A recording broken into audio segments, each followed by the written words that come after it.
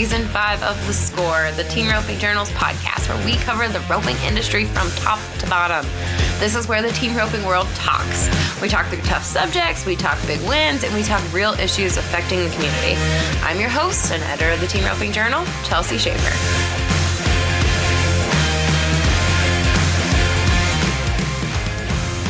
Hey everyone, this is Chelsea Shaffer. Welcome to The Score this week. Today's episode is with the $100,000 winners at the Resistol Reno Open. That is Andrew Ward and Buddy Hawkins. This is certainly not their first big win, worth an episode of the podcast this year. As you know, they set the NFR average record in 2021 at the finals in Las Vegas. They won the Lone Star Shootout, which, by the way, you can watch that over on roping.com. We've still got it up there. And they won the American, and they're in the top 5 in the world standings as we're recording this podcast, heading into Cowboy Christmas. Holy cow, I'm an Andrew Ward and Buddy Hawkins fan. If you're not an Andrew Ward and Buddy Hawkins fan, well, I'm not going to say it, but I think you will be after listening to this podcast because they are something else. My soul is lighter for having listened to them after they won this roping, and it always is. And I tried to make sure that we convey that in our editorial because these guys are jam-up human beings. And I hope you're listening to this podcast in the truck, on the way to a high school rodeo, or maybe the high school finals. Maybe you're headed to the World Championship Junior Rodeo at the Lazy E while you're listening to this. If you so, good luck. I hope you are getting to enjoy all of the goodness that is Andrew Ward and Buddy Hawkins. And maybe this podcast is going to motivate you as you head out on your own 4th of July run. Yeah, thank you all for listening. I'm so grateful. It's been 5 years here at The Score, and we love you all, and we appreciate that you stop by every other Thursday to listen to this interview. Today's episode is brought to you by Weaver Leather. We're going to tell you about Weaver Leather's new partnership with Smarty at the commercial break.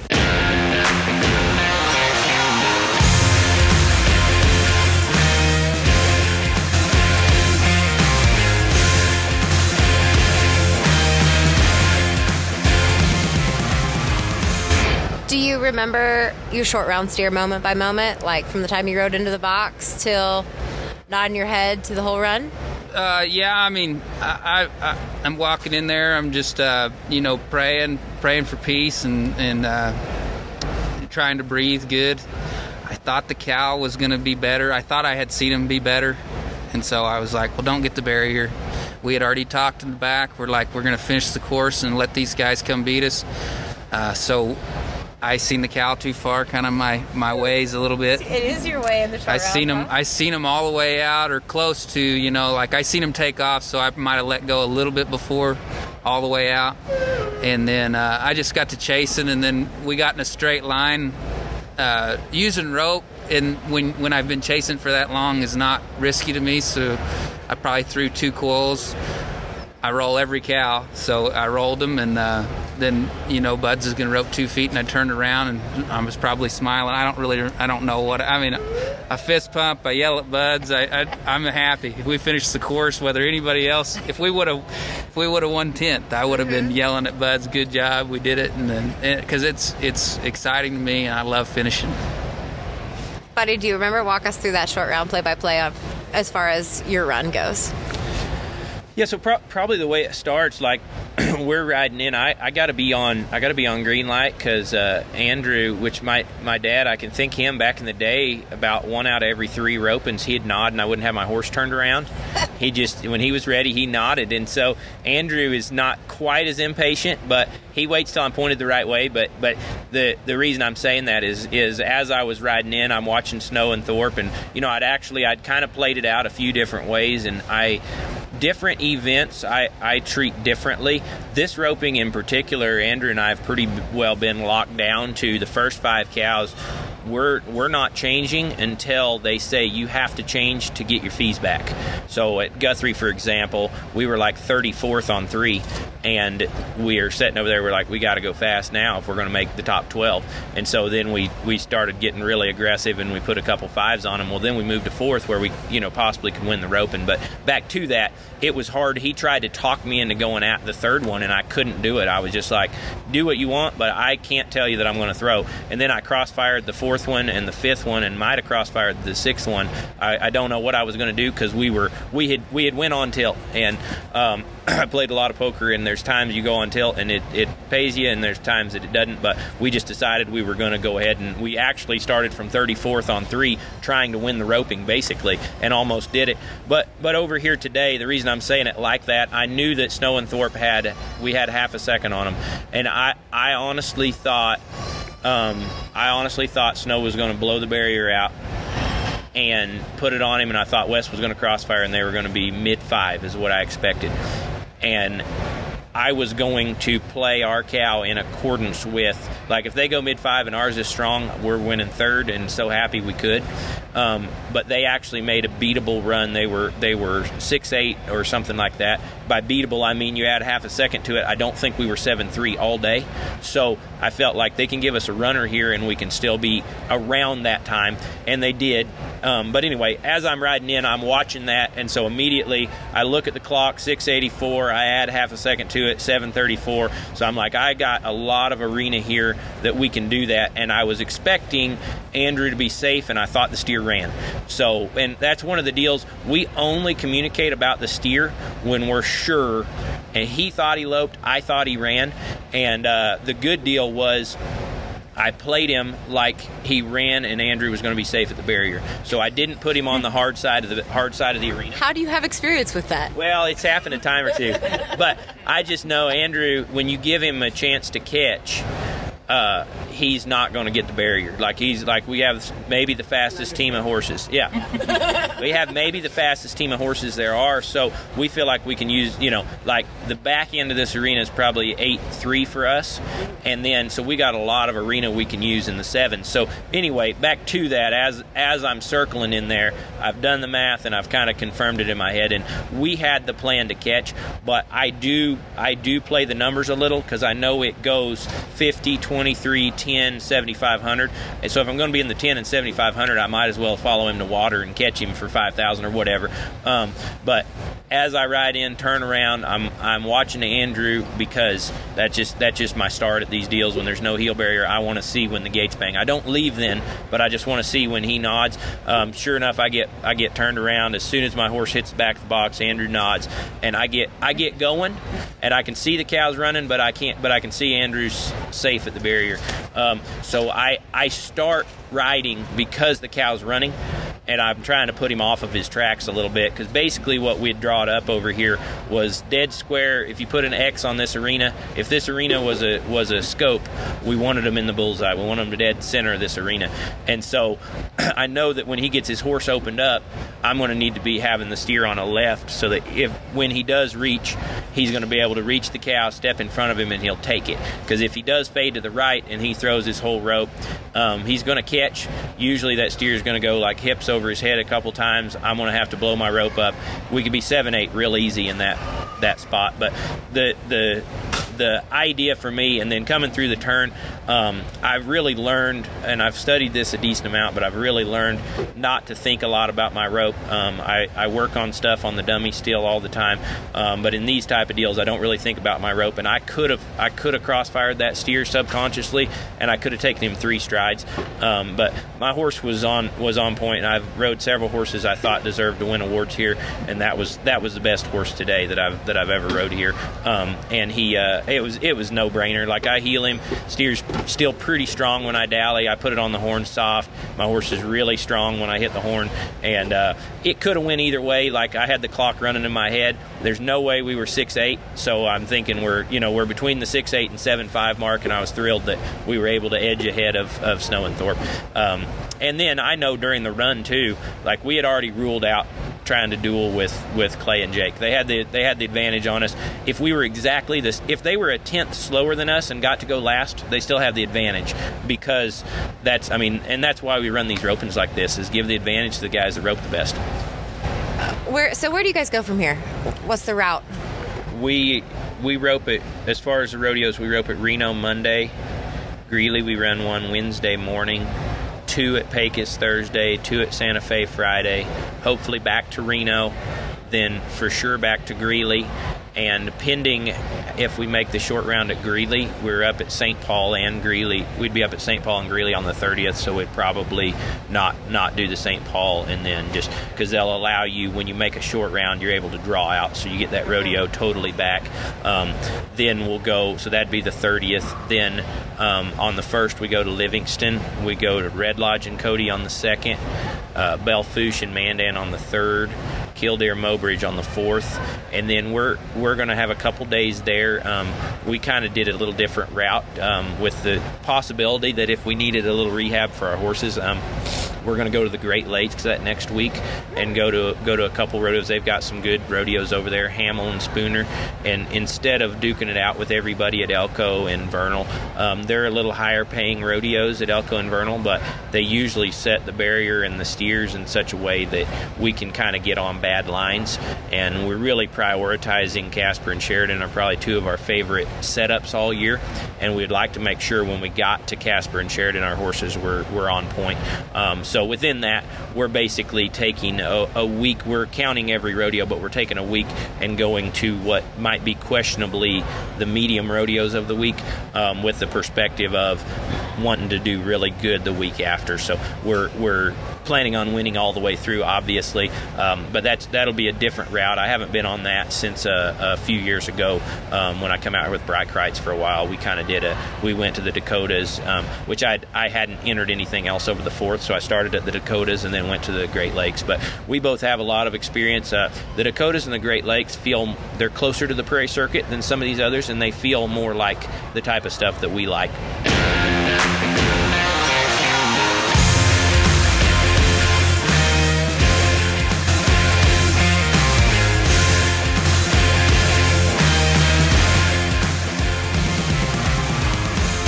Train with Smarty and ride with Synergy.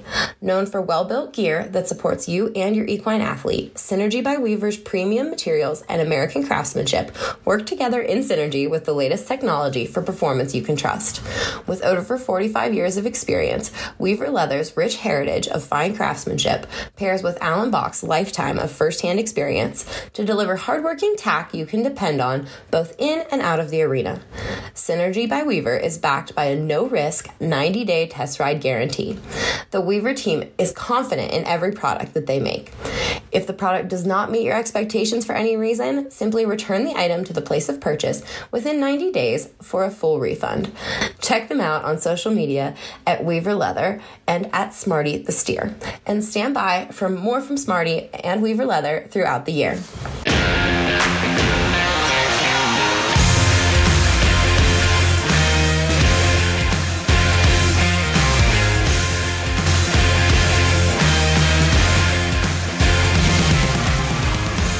Andrew, I think it's interesting you guys both brought up web. And I feel like everybody sees 3S on a lot of people's shirts. And it's been a long time since I've written about web. Brandon, you didn't call me back the other day when I did try to call you for the record. But can you tell us about how you met Brandon? And obviously, I mean, we probably had Brandon on this podcast when he won Cheyenne. I mean, we certainly did write about him long ago, but give us a little rundown of Brandon Webb and how he is part of your families, pretty much. Brandon and Farrell are family to us, and I got to start going down there to their ranch with Colin Bonan. He's one of my good friends, and these people are incredible, and they just welcomed us in with open arms. And every time I get to talk to Webb, he's busy, and we could go down there and hang out with him, but he lives in South Texas, so we don't cross paths a ton. But when we do, I mean, they just treat us like family, and they're just the kindest people. They want to see us do good, and they know how expensive it is for us, so they just help us out. And it's a God thing, Webb talked to me at the BFI, and he said, I always knew you would do it. I always knew you could do it, and I love seeing you guys succeed. And it's just stuff like that. if we could never repay back what he's given to us, because he really helped me and Reagan even have the confidence to come out here and rope together. He's a big part of the reason. Is if we would go over there and practice, and he'd be, him and Colin be like, I don't understand why you guys don't go compete. Why don't you get out there? Because we circuit rodeoed for so long, and we would, and Webb's trying to get better, try to make the finals. So we're all like setting up scenarios, and we're down there just trying to get better at roping, and they're such encouragers. And then, Farrell, she's great, and so much, she's such a fun person, and just getting to be around them, I mean, it's a privilege and another God thing, just putting great people in our lives. And I would, after I'm done roping, I'm going to be, calling the business guys that have, done well with money and pick their brain. And I'm sure he'll be willing to give me all the advice he can to help me. Are you going to be just Turtle Pal? Well, I could, but it might just be where, I think it's that inner circle, those guys being absolutely. able to, that guy, he's incredible. And it's not the way that, it's not because of his business. It is absolutely the way he treats people. And it is so much fun to be able to see. We went to his birthday party, and his wife did this big deal about him, and have all the people around him, and Farrell too. They just treat people so well, and I think they really show the Father's love through what they do. And so it's just a privilege for us to be around them. And then they help us in roping, but just like Buds was saying, if they don't want to help us in roping, it doesn't change the fact of their family and great people. And as long as they'll let me hang out with them, I'll always, Harper's roping now, and I'm hoping that I can go turn him some steers, when we cross paths. And it's a blessing to know him, and we're thankful, Does he still have Rudy, the coolest head horse in history? Yeah, I think so. He's slowing down roping now, and probably because Harper's getting older, and Hattie and Hallie, and so.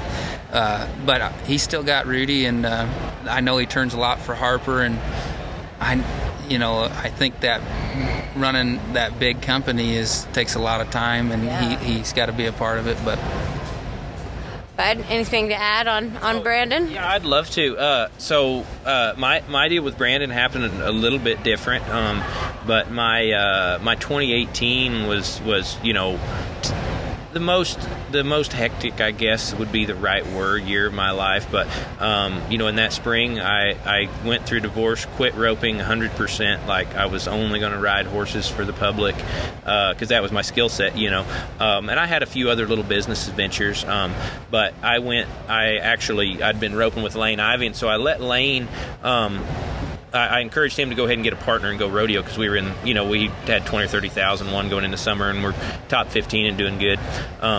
Fast forward a little ways, I sat at home for about a month, and then I decided to go ahead and go. Rodeo. And anyway, I went out there, and we have so many mutual friends, but Webb and I had always just crossed paths, and he was a kind guy. I'm a nice guy. Nothing had ever really sparked, which is so interesting.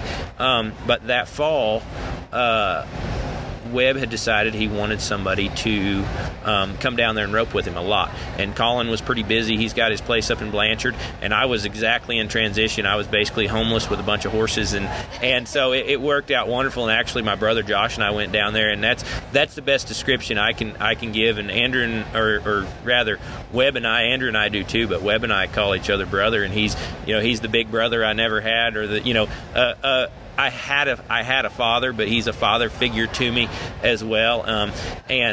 But the 3 S's stand for safety, service, and satisfaction, and the service is really the only word. It could be 1 S, because that's what's special about those guys, is the way they serve, and they just love people so well. And he always tells me, when he helps me with stuff or whatever, he's like, man, he's like, you guys out there, like, we want you guys out there. You guys are like part of our ministry, out there on the road, and we want to see you and we want to be seen by you, but we want other people to see you too. And he's same thing Andrew said, we can get redundant, but for everybody that's encountered Webb, Webb's one of the few guys.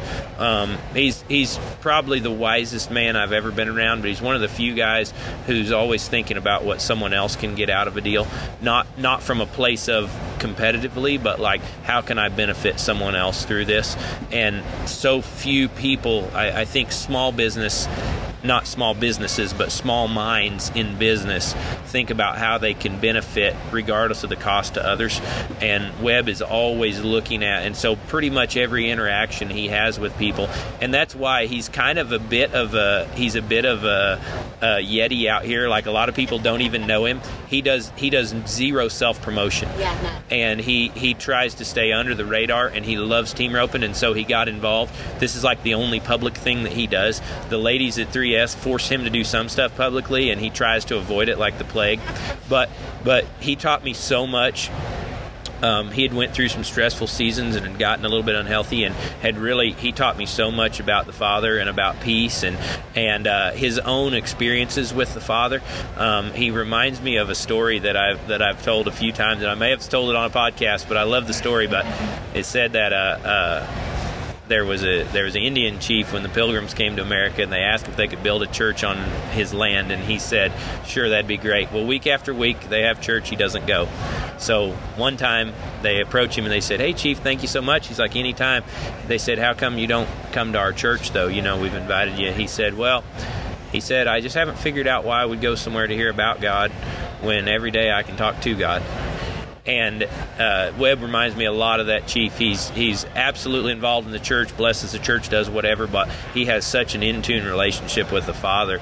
And I hear in business he's actually been accused of getting inside information, because he just has such a heart for people and a heart for the Father, and he operates in a way that's like I said, it's always about what he can do. And I know the thing that every meeting he would have, so to progress a little bit, I apologize, but I spent the winter and spring of 18, 19, and 20 down there with Webb. So I've spent 12 of the last 36 months down there at his ranch, and had the privilege of helping him with some stuff, and he helped me with way more than I'll ever help him with. But we have an excellent relationship. But back to that, at his meetings, he always says, we're going to do the right thing whether we win or lose on the deal. And I think that's so important, and that comes back probably, if we want to tie it into like Andrew and I today, I think the right thing was to catch the last one, whether we won the roping or Clay Smith and Jake Long won it or Cody and Wesley won it. But Webb has, and the whole family, and Webb, to me, Webb's like my big brother, and his son is like my little brother Harper. He's not even in my phone as Harper, he's in there as hunting buddy. And Harper and I we still text all the time. Webb and I text all the time, and it's like I can be just like with real family, because they are real family. I can not talk to Webb for 4 months, and then I can talk to him for 6 hours straight, and then not talk for 4 months again. And it's always a firm embrace, and he's way more excited about what's going on in our lives than he is the dollars and the successes, little Ann and all that. I mean, he's just a big-hearted guy that's been such a leader for me in my life in places that I maybe was a little immature, and I got to experience that with him. And then all the business stuff, like we said, that's just a bonus that he shares some of his success with us. But the big things are all the lessons learned. Well, guys, I think anybody who listened to this podcast will have learned a lesson, because you guys are always so wonderful and so insightful. So thank you all so much. You have a baby girl to go tend to. Yeah, I better go see Big Ann. She's out there in the trailer. This is her first BFI Reno here. So she's and last. So yeah. She got here just in time to get a few photos with Bob himself. She was amazing on the stage. So I did take a bunch of videos of her very tight. So I did send them to our girl who does our TikTok editing. I don't know what she'll come up with baby Ann, but it was hilarious. I love it. Yeah, that's great. Well, she was kind of excited. She's a lot like her dad. it sounds bad, but like my nature is really to get away from people. Like this setting doesn't bother me, but like when there's a billion people around there, I'm much more comfortable going on the stage and not no one talking to me. Just take a few pictures and I'll be quiet. She liked that. She was like down there and everybody was poking and jabbing. Then she got up on the stage and everybody left her alone for a minute. So she's a lot like that. She gets a ton of attention. I was definitely poking and jabbing her because I hadn't seen her. Nice. All right. Thank you guys. Have a good night. Thank you for sitting down. Safe travels, of course.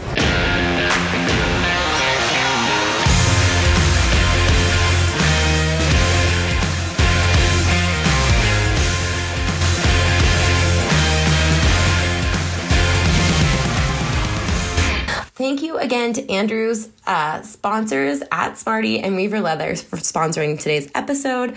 It was simply a coincidence that Andrew, who is a Smarty and Weaver Leather endorsee, happened to be the guest on today's episode, but certainly a great turn of fortune. So thank you all for listening. Remember, check them out at www.ridethebrand.com.